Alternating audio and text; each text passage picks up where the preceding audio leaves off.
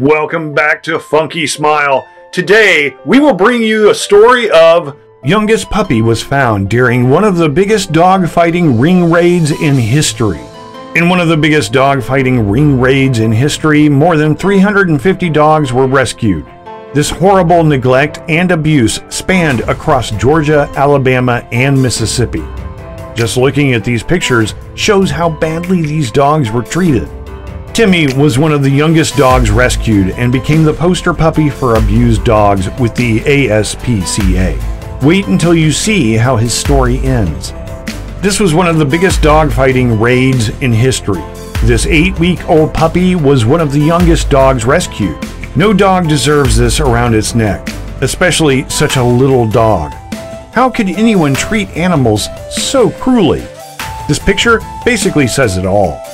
When help arrived, he had the biggest smile. 10 suspects were arrested on dogfighting charges. Unfortunately, it was too late for many of them.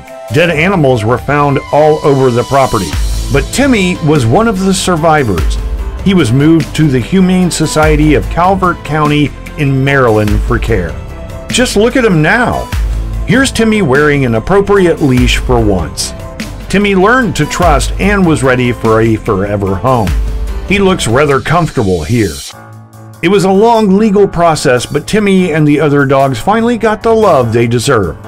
Timmy became the poster pup for the ASPCA and abused dogs everywhere.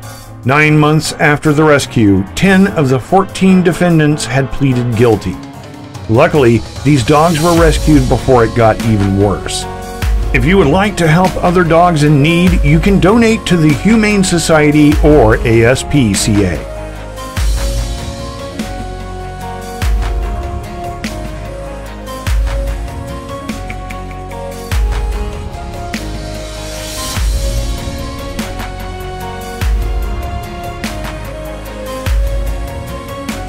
Thank you for listening to the story. Please remember to like, comment, share, and subscribe to our channel to see the latest videos. See you in the next videos.